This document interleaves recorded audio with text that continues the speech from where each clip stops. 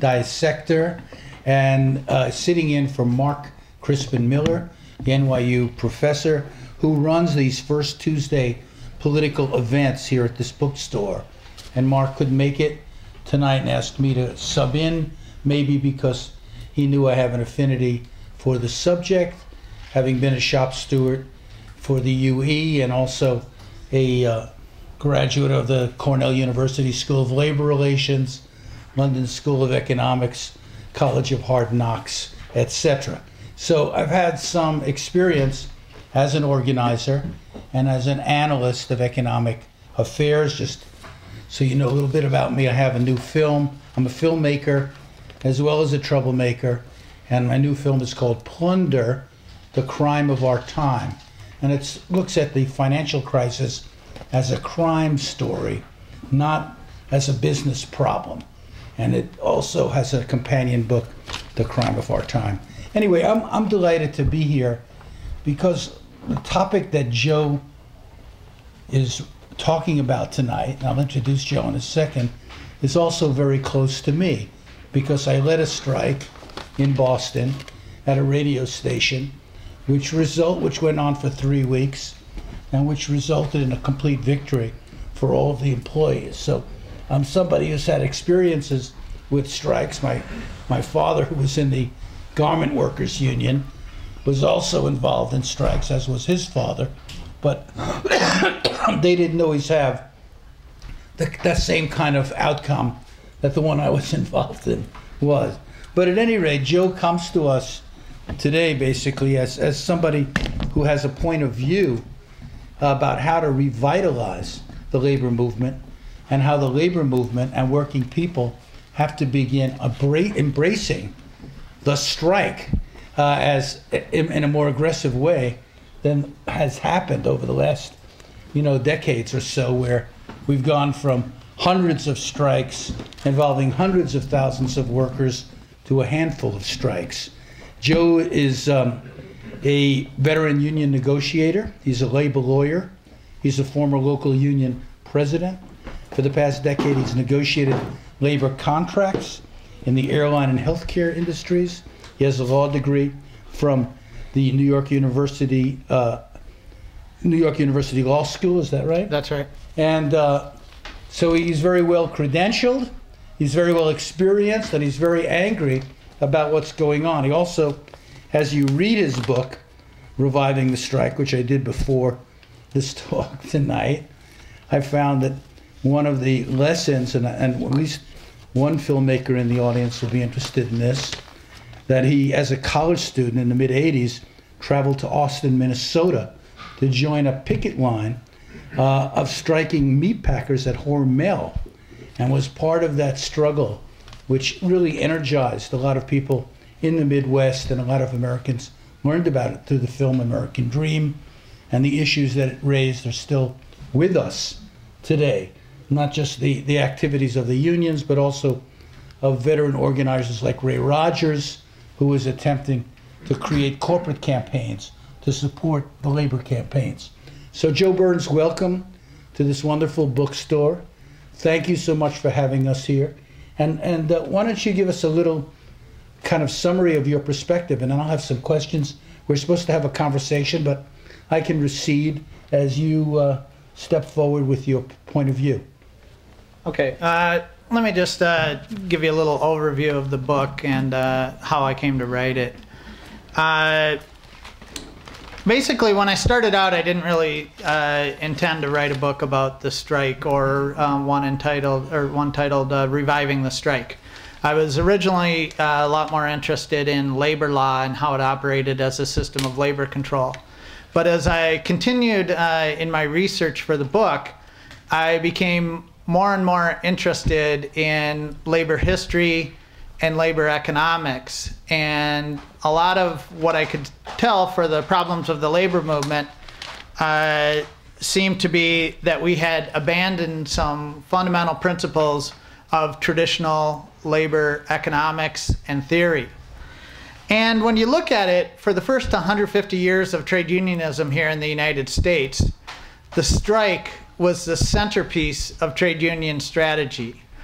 In fact, if you went back and told people that you were going to have a labor movement not based on a strike, even conservative trade unionists would look at you as being odd. The strike was, as economist Albert Rees declared in 1962, by far the most important source of union power. And in fact, when you look from the period of the greatest union strength in this country, from the 1930s well into the 1970s, what you see is that the trade unionists, through collective bargaining backed by a powerful strike, were able to construct a powerful labor movement which was capable of transforming the lives of an entire generation of working people, both union and non-union. The unions, through strikes, were able to transform the wage structures in entire industries. So you take an industry like meat packing or trucking, and what you see is thousands of workers striking at once, not like the isolated strikes of today, and in doing so, able to forge a powerful labor movement.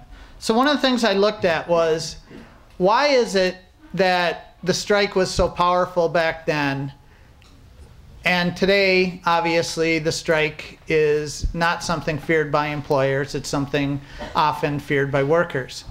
And the reason is the strike today differs fundamentally from the traditional strike of the labor movement. The traditional strike of the labor movement had two key features to it in order to be successful. And you can tell this by, not only studying labor history, but also looking at economics textbooks from the 1950s through the 1980s. And what you'll find is that there's two key features, as I said, to the strike. The first is workplace-based solidarity, meaning workers acted together across workplaces and industries. And the second was that a strike was capable of stopping production. So let's just take a couple seconds and look at these key factors here. Solidarity is the heart and soul of trade unionism. Yet today, the solidarity that we're able to legally employ is a pale imitation of the solidarity employed by trade unionists. That's because today's solidarity is you do fundraisers, and a lot of the trade unionists here have probably participated, where you do fundraisers for workers who are on strikes, or maybe you join their picket lines.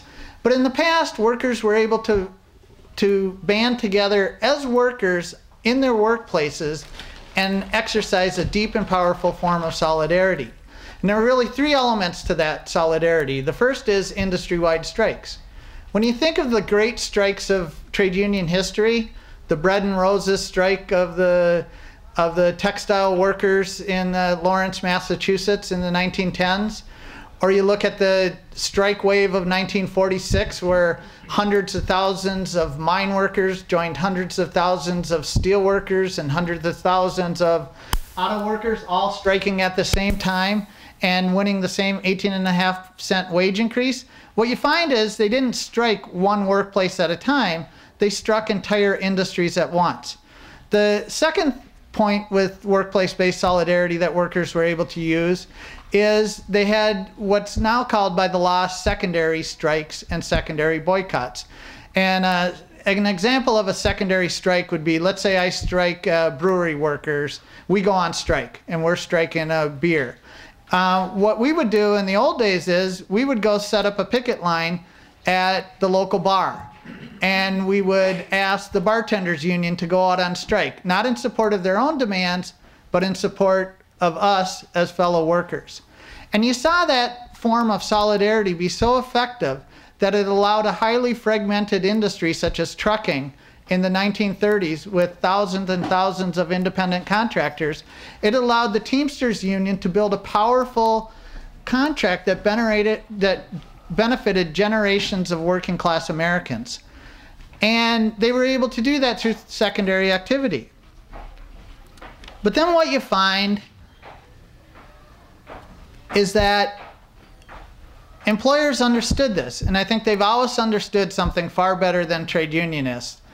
What they understood was that if they win one strike, they've only defeated that union in that particular battle. But what they determined was if they could change the rules of the game, they could win strike after strike after strike. And what we're seeing them doing, we're seeing that phenomenon play out again in the public sector today, where they're going after the laws governing collective bargaining in state after state. Joe, can I throw in a question here? Sure. If that's okay. Yeah. At some point along the way, not only did the employers become more sophisticated in their tactics and the use of their propaganda outfits and the use of the media, but it seems like the unions themselves began to change their outlook. They wanted to be accepted. They wanted to find a base of cooperation with management. They wanted to, find a way to limit conflict rather than, or manage conflict rather than exacerbate conflict. How did that happen, and how do you account for it? Well, I think what you saw is that the period after the tumultuous 1930s, you saw trade unionism become institutionalized for a number of decades. And you saw, after the passage of the Taft-Hartley Act in 1947, you saw the Cold War and the driving out of the left wing of the labor movement.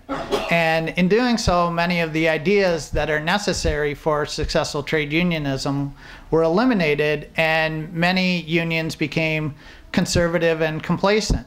So when you jump forward, and although you still had a fair degree of strike activity during this period, but a lot of it was fairly routine. When you came to the employer offensive of the 1980s, what you found were unions who were completely incapable of dealing with the employer offensive. There was also a way in which, certain pattern bargaining started, or in auto, one company would be singled out as opposed to a strike against the whole industry to try to set the standard. And that sort of inevitably divides workers also, because some people are working, some people aren't working. What was the kind of strategic or ideological reasons for this? You saw different vehicles in different industries, but basically the general idea during this period of the 1930s through the 70s, and even before the 1910s, the general idea was to standardize wages in the industry. And what trade unionists understood was that you could not have stable trade unionism unless you were able to, through a number of vehicles, standardize wages. Because otherwise you get what happens today, such as in the airline industry. Even though you've got extremely high levels of unionization, some unions have better contracts than the others and basically undercut if a union is successful in winning pensions and benefits and so forth, then they're undercut by their lower wage competitors. So I think that's what you saw in the auto industry. They use pattern bargaining, but in trucking and steel, they formed these multi-employer agreements. What you saw during the 1980s was a complete destruction of the patterns. And I think Kim Moody from Labor Notes has written a fair degree on this, about how what happened became a race to the bottom, where union locals undercut locals even in their own union and industry. What about the role of sort of, how you put it, like consumption? The way, working people who had regarded themselves maybe as workers now were also defined as consumers. And, we're going into debt to join the middle class, to be part of the middle class. And part of that seems to have led to a loss of militancy or a loss of ideology in labor. In other words, there was everybody who was out for themselves more than working together towards a common goal. Yeah, I mean, I think if you look at it, and at least in my own experience, there is a latent militancy out there among the working class, and I think you saw that tapped into in Madison, where you had tens of thousands of people, once they thought that there was a vehicle to fight back, stood up and fight back. I think what you saw during the 1980s was it wasn't a problem that the union members weren't willing to fight back and take a stand. And you saw that in industry after industry, whether it was Greyhound, whether it was Hormel, which you mentioned in meat packing, whether it was Phelps Dodge in mining. The problem is when workers did fight back, one, they weren't supported in all too many cases by their international unions, and two, they fought back utilizing the rules of a rigged game. And they would basically just set up a picket line and watch the scabs stream by and the products go out. And that sort of strike didn't work in the 1980s, and in fact, it never worked in trade union history. So, has Wisconsin led to some sort of reassessment, reappraisal? Is there are we just fighting to retain what we've always had, collective bargaining? Or is labor becoming more conscious in terms of needing to make deeper changes in our economy and our society? In other words, it seems to me that one of the problems with a strike is if you have just the sort of trade union consciousness, where workers want wages, they want better wages, they want working conditions, they want to protect their jobs, but they don't really have anything to say or interest in or knowledge of what's happening in the larger economy, labor becomes less of an influential force, and it ends up tailing after the Democratic Party. A lot of the money from the AFL-CIO, et cetera, goes into contributions to Democratic politicians who court them during elections and then reject them after elections. Yeah, I think for people who want to see a more independent trade union movement, in order to have that, we have to have the revival of the strike. Because basically, trade unionism must be based on a foundation of support. And if we don't have direct economic methods as workers to employ, then you're going to see what happens today, where basically trade unions are forced to rely on the power of the government in order to survive. So what you saw since the 1980s is you saw an inability of trade unions to organize in the private sector, and you saw a retreat into the public sector. So last year, for the first time, you see a majority of union members being in the public sector. And as a result of that, you're very vulnerable to attack, because obviously if you're relying on politicians, what they give you, they can take away, and that's what we're seeing nowadays.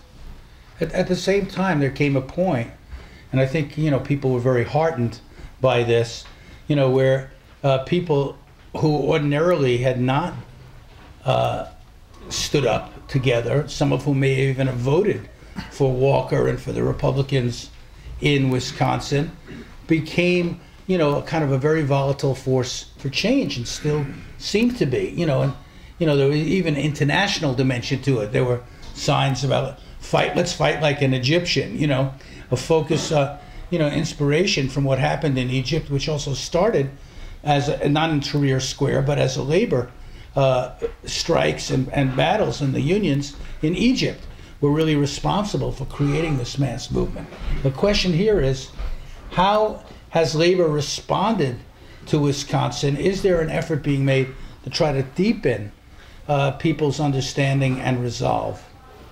Yeah, I think in really two different ways. On the one hand, I think the attacks that are coming from the right wing on trade unionism are prompting a lot of soul searching within the labor movement. And I think what we're hopefully going to see is even some of the more conservative elements within the trade union movement starting to question some fundamentals, because at this point, the very survival of the trade union movement is at stake. On the other hand, I think you also see that what happened in Wisconsin can really teach us a lot about the revival of the trade union movement, and I think it can teach us about the kind of trade union movement that's going to be capable of reviving the strike. Because what you saw in Wisconsin was it was a mass upsurge of people. You would go, I drove over from 6 o'clock in the morning from the Twin Cities. I got there, the official rally was over, but workers kept on coming in tens and tens with their ones and twos with their homemade signs, and there were tens of thousands of people, and the official rally really didn't matter. And that's the kind of upsurge which traditionally has fueled most of the growth in the labor movement. So I think when we think of reviving the strike, at least how I think of it, it's not necessarily this isolating conservative strike that we've seen in recent decades. It looks a lot more like perhaps the 2006 immigrant workers strike, which was the biggest strike of the last decade, and which was not your traditional strike. I mean, I was in Los Angeles for then, and it was unbelievably large and very vibrant and very energetic. And it seems like one of the things that we're seeing is a sort of coming together in some respects of labor and a progressive or a self-defined progressive movement that wants to support unions and maybe work together. There would talk of a general strike. I mean, all of that. How realistic is building those kinds of alliances? I think a lot of unions are focused on how to build alliances, and there's a real focus, and some folks are taking that to its extreme and basically thinking that the trade union movement can abandon the workplace and no longer engage in collective bargaining. And what I argue in my book is that's a mistake, because I think if we really want a social unionism, it's a social unionism that's rooted in workers' power. And at the heart of that has always been the strike. And for anyone who's participated in a strike, it's a transformative event, and every strike that I've been part of or worked on, it's something that changes people's consciousness in the process of striking. So you go down to Austin, Minnesota, this conservative town in southern Minnesota in the mid-1980s, and workers go on strike there, and they decided to take a stand. And in taking a stand, they inspired the entire labor movement across the country. And they brought in thousands of trade unionists, but they also changed themselves. So on their union hall, they had a mural featuring Nelson Mandela. And it also had, "If blood be the price of their cursed wealth, then good God, we have paid in full."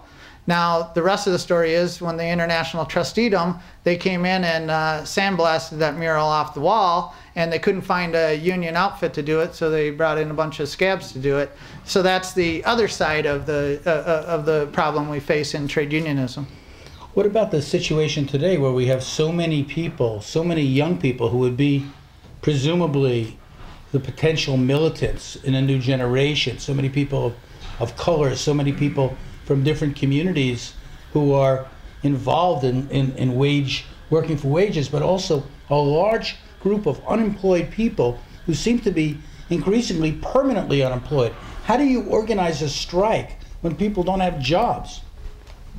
Well, I mean, different groups of people will, and different sectors of the working class will require different forms of organization. So what you saw in the 1930s, prior to the mass upsurges, you saw unemployed councils formed and establishing the militancy. And when those workers became employed, they played a key role both in helping the strikes, but also in supporting the strikes.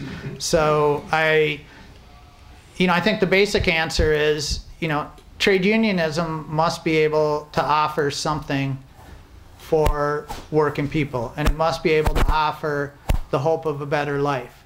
And concretely, there's one key tactic which has been able to do that, and that has been an effective strike. And as I said before, it's not a strike that looks very much like the strike we're able to do today, because basically effective strike tactics have been outlawed.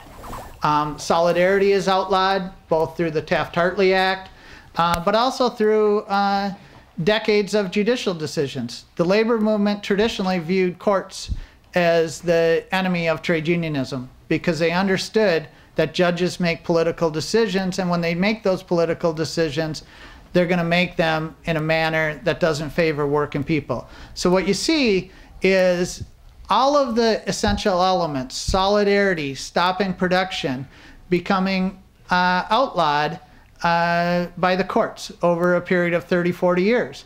But even worse, you see a trade union movement which starts to accept that as the new reality, to accept that as a logical form of trade unionism. So, and what you have then is one of the most conservative trade unionism in trade union history. Even if you go back to Samuel Gompers and conservative trade unionists, he was the head of the AFL in the 1910s. What you find is, you know, statements from him saying, you know, judicial injunctions should have no, I consider to have no effect. You see the IWW in their constitution saying all members should treat injunctions with contempt. So, I mean, that's the type of labor movement and relationship to the law that you had. You had a labor movement who understood that the rules of the game were rigged, and that in order to win, trade unionists needed to break beyond that. And I guess what I'm suggesting today is that is the type of trade union movement that we need to build, because the rules of the game are rigged. Just one more point for me, and then we'll open it up. I mean, the IWW talked about workers of the world unite. We're now in a global economy.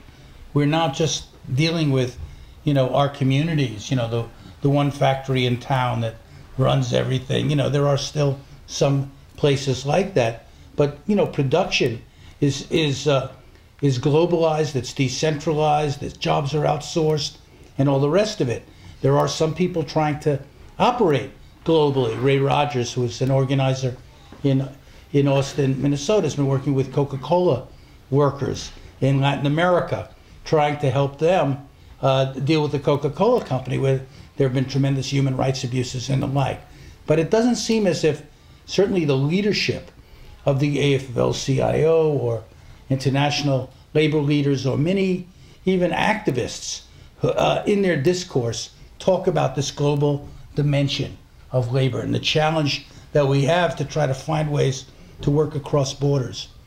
Yeah, I mean, one of the obvious problems facing trade unions is operating within the global economy. And trade unionists have always had to deal with shifting labor and product markets. What workers have to face today is they operate in a situation where we have global markets in both the products and labor, and that's going to require a fundamentally different type of labor movement. Obviously, for far too many decades, for folks who have studied trade union history, the AFL-CIO was more interested in supporting CIA efforts around the world than supporting genuine trade unionism.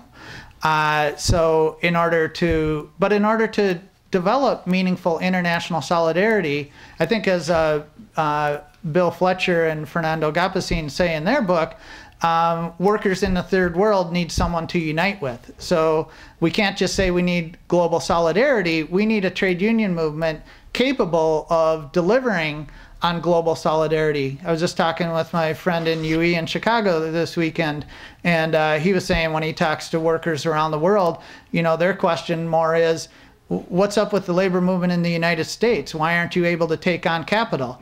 And that's, so we basically, we're going to need two things. We need to develop a strong labor movement capable of confronting capital in the United States, and we're also going to have a labor movement that has the ideology and the politics that's able to support genuine workers' movements around the world. And that would be a fundamentally different labor movement. Let me just jump in here for Joe Friendly, who's videotaping all of this to tell folks that we're talking with Joe Burns, the author of Reviving the Strike, How Working People Can Regain Power and Transform America. So that's the subject here.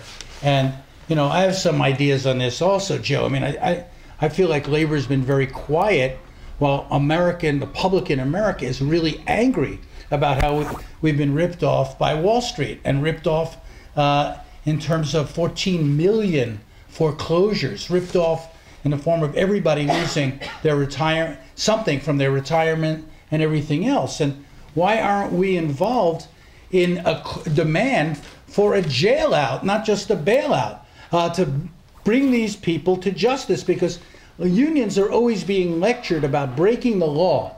You know, you are breaking the law, you are doing this and doing that, and yet the people who have broken the law, who have forgotten about the law, are allowed total impunity. So that's my 60 seconds here of saying something. Let's go to the folks in the audience. Yes. My question is about something that was brought up briefly earlier about sort of consumerism and debt. So you mentioned that, you know, part of the reason that the strike is no longer effective, or you said the main reason that the strike is no longer effective, if I'm paraphrasing correctly, as effective as it used to be, is that effective strike tactics have been outlawed. My question is, it seems to me that maybe the role of debt, though, is as important, or maybe even more important, I mean, in terms of like household debt. I mean, we've seen how important household debt has been in, you know, the suffering of the financial crisis, brought on by the financial crisis. But it seems to me that, you know, what workers need to be able to strike is, well, a social safety net, something to, you know, keep them afloat, and low expenses, you know, a way to live while not at work. And that, you know, effective demolition of a social safety net and also extraordinary levels of household debt, whether it's in homes, cars, student loans, credit cards, you know, the things that have been sold to us as, you know, the means to a prosperous life have in fact and deliberately kept us from being effective strikers. Well, I would just say just one little personal experience I had. I did a film before I did Plunder called In Debt We Trust, which warned of the financial crisis and talked about the impact of debt. And I went to many labor unions. I said, will you organize a screening of this for your members? Will you help use this as part of your education efforts? And I must say, the response was not very inspiring. Yeah, Joe.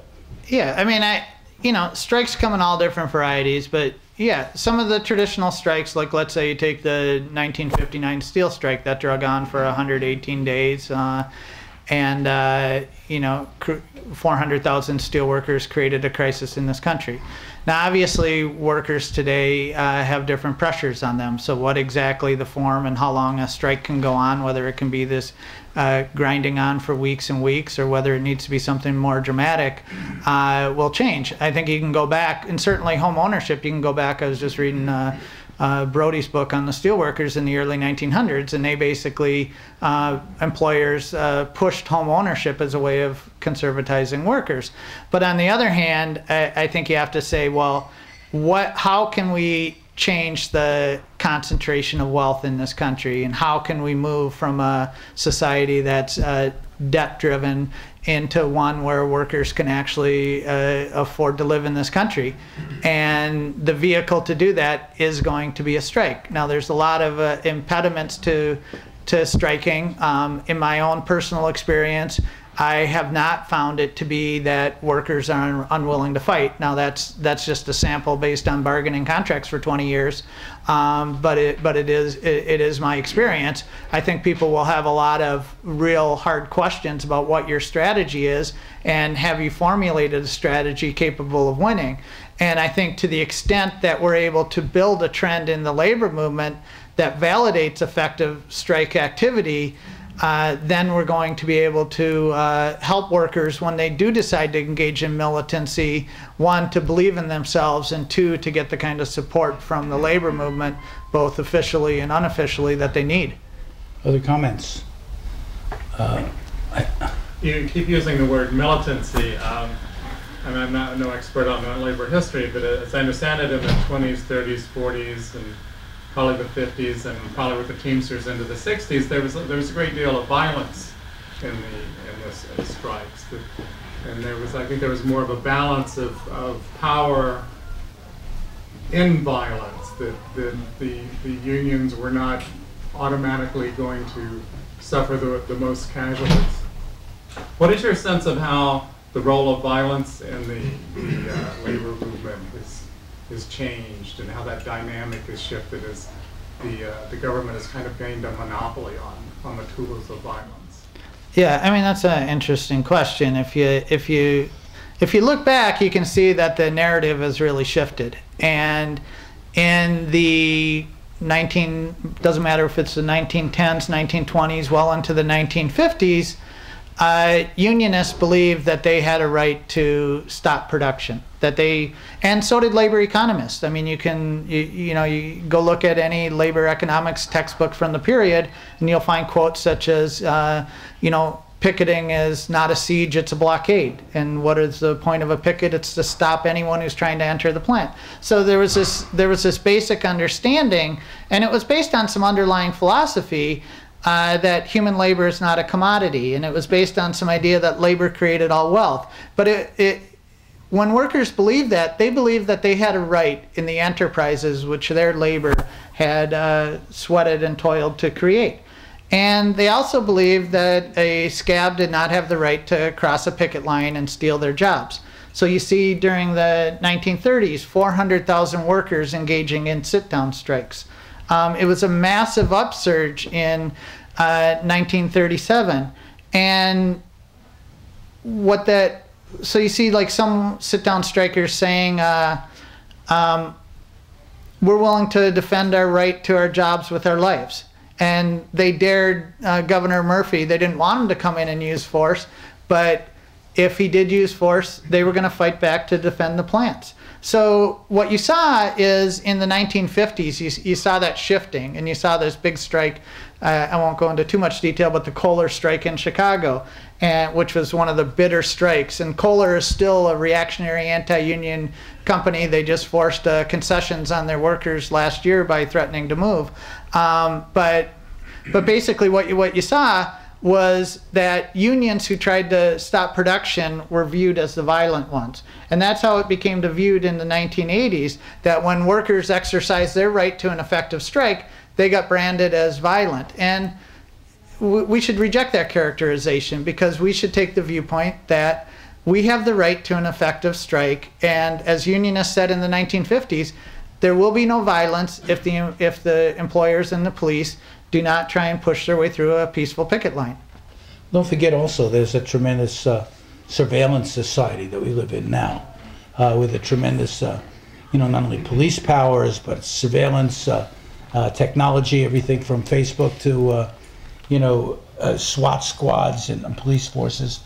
I mean, it's much harder in a way to mount a struggle against power, because power has so many tools at its disposal that they haven't had. So the only way to fight that, it seems, is to have people who are really convinced in the rightness of their cause and are willing to lay it on the line. And there's a lot in the society today that militates against that, including pervasive television programming. We haven't mentioned the media yet in all of this. The imbalance between corporate media and corporate perspectives having access, around the clock to every American home, 24 hours a day, and labor having almost no access to, people's homes and people's heads.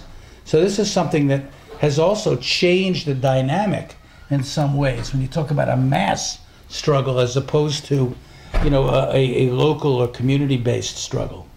Yeah, and certainly many things have changed since the 1930s, and anyone who says we can just go back and recreate exactly what happened there is incorrect, because we don't have the urban density, we don't have the strong parties of the left, we don't have a lot of things. But I'll submit that the underlying economics are the same, and I'll further submit that we need to contend with the changed circumstances. And one final point is, I guess some of this stuff I think is yesterday, but it's starting to get a little bit older. In the early 90s, the Pittston strike, led by Rich Trumka, they engaged in a battle in West Virginia, where they took on the coal companies, and they decided to fight outside the bounds of the law. And they won one of the few victories in modern labor history. In doing so, they racked up $64 million in fines against the union as an institution. And if you really want to talk about the control against strikes, I think you have to really look at those provisions of the Taft-Hartley Act of Section 301 from 1947, which holds unions responsible for the actions of the members if they have knowledge of them or support them or don't disclaim them. So that's why one of the things I argue is that we need to look at forming new forms of unions that aren't subject to those attacks. You see, I mean, this is the arena really for creativity and innovation in organizing today. How do we build structures that can avoid getting squeezed into the traps that have been set up for labor? And bear in mind also, you said, well, things are the same. So, you know, things are worse. Things are a lot worse today. I don't know if you've been following the economists who are basically saying that unemployment today is worse than it was in the 1930s. Ben Bernanke saying that this financial crisis was worse than the Great Depression. Obviously, most of the media doesn't, you know, explain that, doesn't go into it, doesn't really make that an issue that most people understand or relate to. Because in TV, when I worked at ABC News, we have what we call MIGO. I don't know if you've ever heard this expression. My eyes glaze over, MIGO, which means that don't explain anything to anybody that's too complicated for them to understand, or you think is too complicated for them to understand. As a result, people have a very superficial view of what's actually happened here. There's been very little investigative reporting now analyzing all of this. There's been very few documentaries that really go into it. I mean, I don't know if you saw HBO's Too Big to Fail, the tortured problems that Henry Paulson had and working out the bailout. Oh, how sad it was, you know, that these guys really believed that the banks were going to start lending again and all the rest. You know, we're in an era where media, there has to be a media struggle alongside the labor struggle. Labor needs to revive its media capacity as well. With the internet, we have that potential now. And so it seems to me that we have to think about and encourage new forms of organizing. Did you have, please? One thing I would say is that the contradiction of, I've worked in transit for 31 years, and I was there 5 months when the 1980 strike happened, and we didn't have a strike for 25 and a half years. So a lot of members think, oh, you stepped into the boxing ring, you went on strike, you stepped into the boxing ring, you automatically win. You win outright, the way a lot of the members think. And there's a lot of instant gratification in this society, and I saw this in this second strike 5.5 years ago. They think automatically you win. Now you're up against a powerful entity, the MTA, backed up by the governor at the time, the mayor at the time. Our international was against us. We had a lot against us, you know, and people think you ain't gonna take bruises. You go on strike, you get to throw some punches, and you get some punches thrown at you too. Your ribs hurt, this and that. And people, a lot of folks are used to, we hadn't struck in 25 and a half years, we should automatically win an outright victory. And people don't want, a lot of people don't want to see that it's a protracted struggle. The strike should be seen in the way of this whole thing is a protracted struggle. And the way everything is aligned, the climate now is kind of against you. And strikes aren't going to be these great out-and-out victories and out-and-out victories. It's going to be a victory just to have what you have and fight and defend against something and beat back certain givebacks. That's a victory. But people want to see that we went on strike, that's a heavy thing we did, and a victory should be ours within 2 days. I'm really pleased that you've got your book out, and I skimmed through it. It's got a lot of really good ideas presented in a way that people can be accessible to. I'm sorry? Can you introduce yourself? I'm Rusty Gilbert, and I'm active in and around the labor movement. I'm semi-retired now, but I've been involved in strikes, and I was involved in the Staley thing that lasted a couple of years. And one of the things I want to say is people should be very cautious about the slogan when you hear it, one day longer, one day stronger, because it doesn't usually work out that way. If a strike is isolated and people are very determined, it can turn into a war of attrition, and you know something? They win those things. It's really necessary to think in terms of the kinds of strikes that happened in the 1930s, where in effect the trade union battle became a battle, at least in some cases, for you know, that everybody was involved in, something very much like a general strike in in Minneapolis and Teamsters, and in San Francisco and Toledo in 1934. It set the tone for a big upsurge. But that's then. Let's talk about now, because people are pessimistic. And there are two things that occur to me. One is that for all the globalization, the kind of production chains that are set up have a lot of vulnerabilities in them. For example, shutdown of the kind of shipments that go in, from suppliers, overseas suppliers in particular, into American assembly plants. If you can shut that process down, they build engines for Ford in Hermosillo, Mexico. If the railroad workers wanted to, slow down the 2,000-mile journey, which is just-in-time time, the auto plant has to stop. Something along this line. There are people who know more about auto than I do. And one of the spin-offs from it's called GM spun off a factory that made steering equipment, I believe. Mark, which one? American Axle. Oh, mostly axles. Okay, axles. And pretty quickly, that process became very serious business for General Motors, even though they didn't any longer own that plant. And it put the UAW in a position which it unfortunately didn't use very well, where they had real leverage. So in these global supply chains, there are big vulnerabilities. And the second thing is, yes, it's true. Media is everywhere. We're bombarded by it. But when people make up their minds to do stuff, they find ways. And a lot of the new media is actually fairly accessible. So, for example, a lot of the big demonstrations that accompanied the immigrant workers movement a few years ago were organized on Twitter, for God's sake. And they were kids, and they have cell phones, and they have Twitter, and they believe know how to use it better than people most of our age. The fact is that out of Wisconsin, you had incredible stuff done. How do you think those 70,000, 80,000 people came to got started marching on Madison? It was largely through social media. Now, social media's got vulnerabilities, just ask Mubarak or whatever, but we know who won in the end. So I think there's reason to be balanced. Yes, trade unions are weak.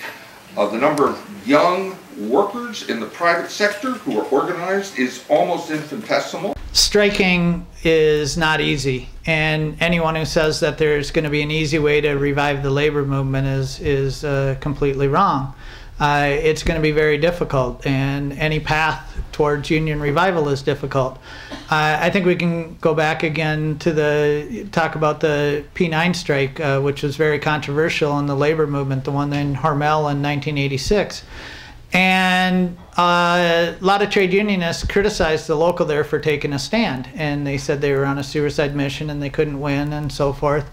But on the other hand, the strategy of the International Union was to duck and cover and to retreat and do concessions. And the end result of their strategy was the destruction of a way of life for workers in an entire industry. And what we're left with, conditions in the meatpacking industry, according to one analyst, are looking a lot more like the 1910s than they do like the 1960s and 70s.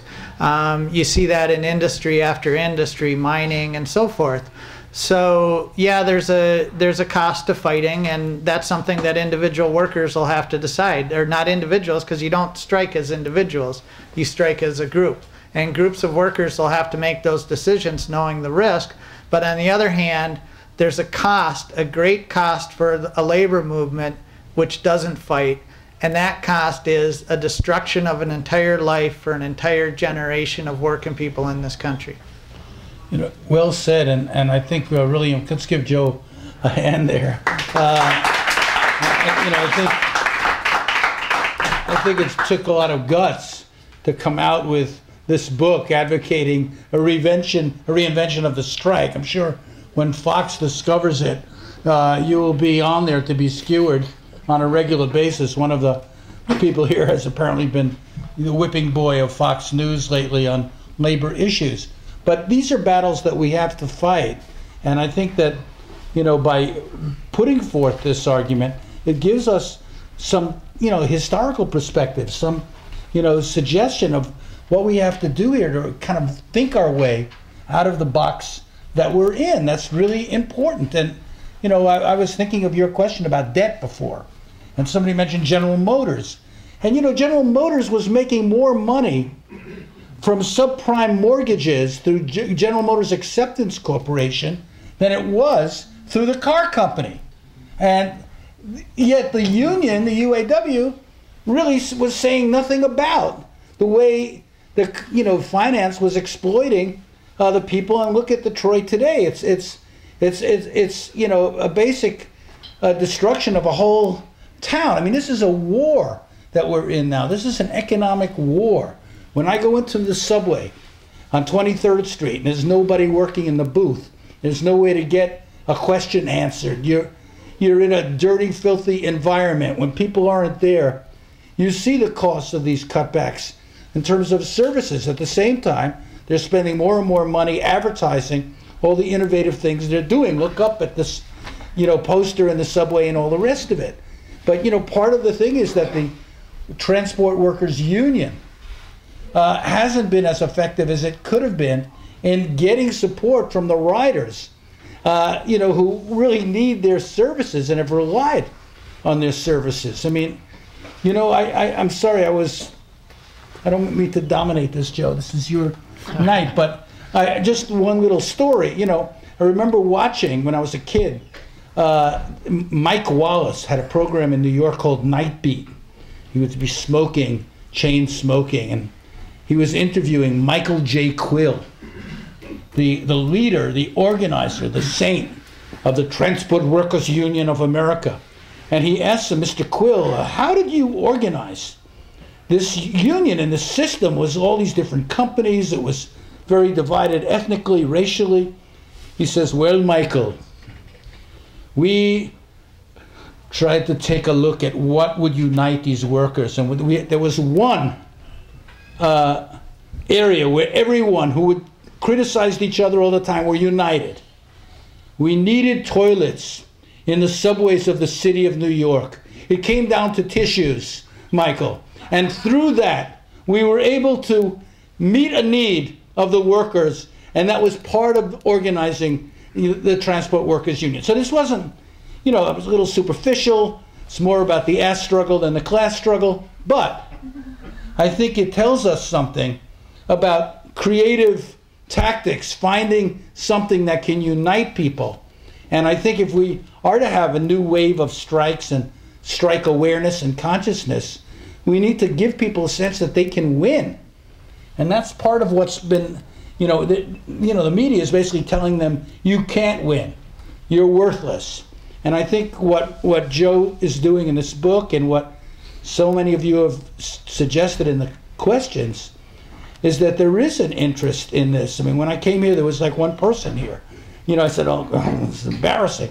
Now it's packed. So it shows you that there is interest in these issues. You had a question. Yes, please. A member of two unions, actually.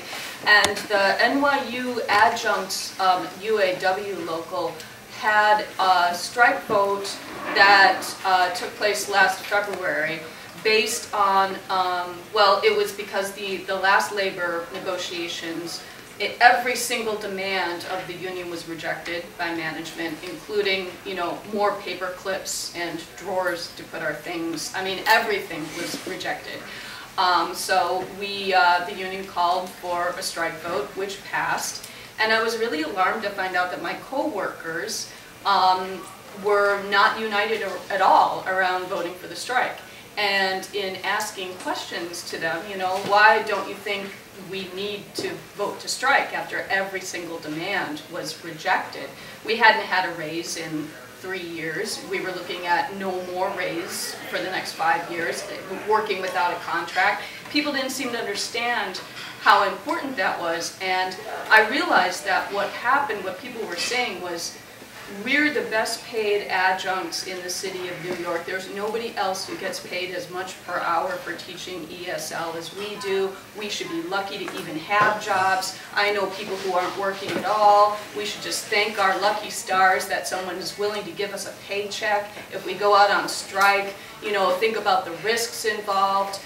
There's so little money in the strike fund, I won't be able to survive, blah, blah, blah, blah, blah. People were terrified. And I realized that one of the problems is that there's a real lack of education, number one, among workers. And number two, a contingent workforce is really hard to raise consciousness in because people don't have that sense of collectivity. People feel that there aren't places where people meet. People work in several different locations. I don't even know all my co-workers. So I'm wondering, and I realize it's a long story to lead up to a question, but have you come across successful models of organizing contingent workers in this type of situation, or even raising political consciousness and class consciousness of contingent workers? Because I just, you know, at least in the universities, it's becoming more and more the norm that that's who teaches students. Yeah, I mean, I think it's those are some difficult questions that that unions face, and you know, just to go back to the beginning of what you said, it's you know, it's sometimes difficult to figure out what issues are going to motivate a group of workers, but I've usually found that it's over questions of respect and so forth, and it's not always where you think it's going to be. And it may not be just because the union in a particular situation wants people to fight back or is insulted, it doesn't mean that that's going to gravitate towards the workers. I think one of the issues we face for contingent workers and in a lot of workplaces is that workers are less socialized on the job than they used to be. A lot of the changes in technology have been used to really track every minute of a worker's time. So whether you're talking about UPS drivers or hospital workers or factory workers, management knows where you are and so forth. And if you read some of the accounts of the early strikes in the 1930s in auto, and especially some books like The Emergence of the Auto Workers Union Local by Friedlander, I mean, he really gives like a blow by blow of who talked to who and who was the advanced and how did you win over different groups of workers. And that's really an essential component. One of the things we've seen over the last couple decades is employers use shifting forms of employment relationships to thwart unionization. So whether it's creating this whole class of workers who are adjunct workers who are nothing other than workers with a different name, or whether it's subcontracted workers or so forth, employers have used the corporate structure to really try and mask the underlying reality, which is workers go to work. Whether you work for the subcontracted company every day or whether you work, whether you're a full-time faculty or adjunct, your labor is the same and your relationship to the employer is the same. So I think it's a question of figuring out forms of unionization that cut through that BS and basically go to the underlying reality. There's an effort in Minneapolis right now by CTOOL, which is the Immigrant Workers Union, doing a similar, confronting this problem. They do the cleaning for Cub Foods and some of the other grocery chains. And rather than trying to negotiate a traditional union contract, what they're doing is they're organizing the workers through a community center, but they're going from a worker center, but they're going further and attempting to force the employer to come to the table, not the putative employer, not the subcontracting firms that they work for, but rather the grocery stores, which are the real employers. And you've seen that in other industries or in different sector of that industry, with the Justice for Janitors would be another example where there are subcontracted workers, and the union, by ignoring the legal corporate fictions and going after the real powers in the industry, were able to make some breakthroughs. One of the things that I heard you mention was solidarity. How do we build that solidarity with the workers? Because what I see now, what's happening too, is that they're plotting or going, private sector workers against public sector workers, and so how do you overcome that to build that solidarity that it's workers in general? I mean, with this media that's portraying, that unions is the bad, So, I mean, how do we as unions relate to other workers in other sectors to show that we're here all together rather than this class that seems to be in certain unions that be like our union is public is building service workers and things of that sort.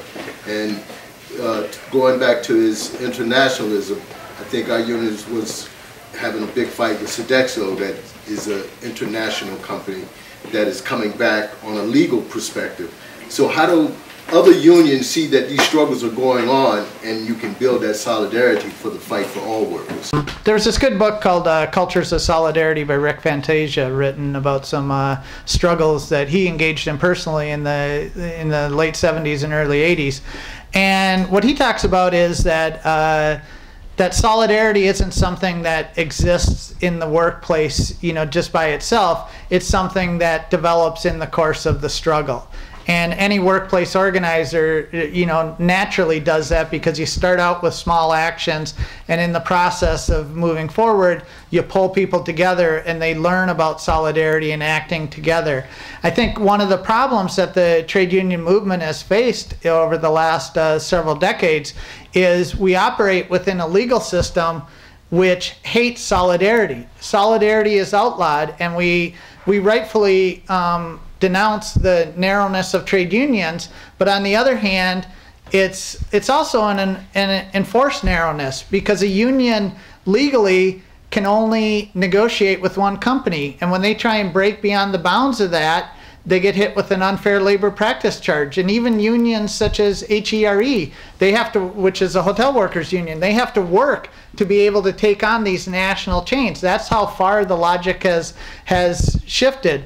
So I think what we saw to go back to Wisconsin is, I think what you saw was, how was the solidarity built there? The solidarity was built because a group of courageous teachers decided to go on strike during that critical first week. And they did it, they risked their job. They had a Democratic union, and they pulled the stewards together and they polled people.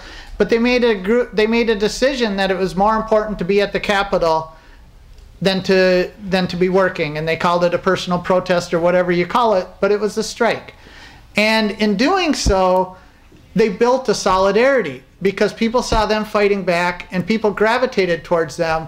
And what you saw in Madison was truly inspirational, because you saw these non-union workers coming out and saying, we're not just going to defend you and your demands, but we're going to defend the very idea of collective bargaining and democracy against a corporate elite committed to destroying it.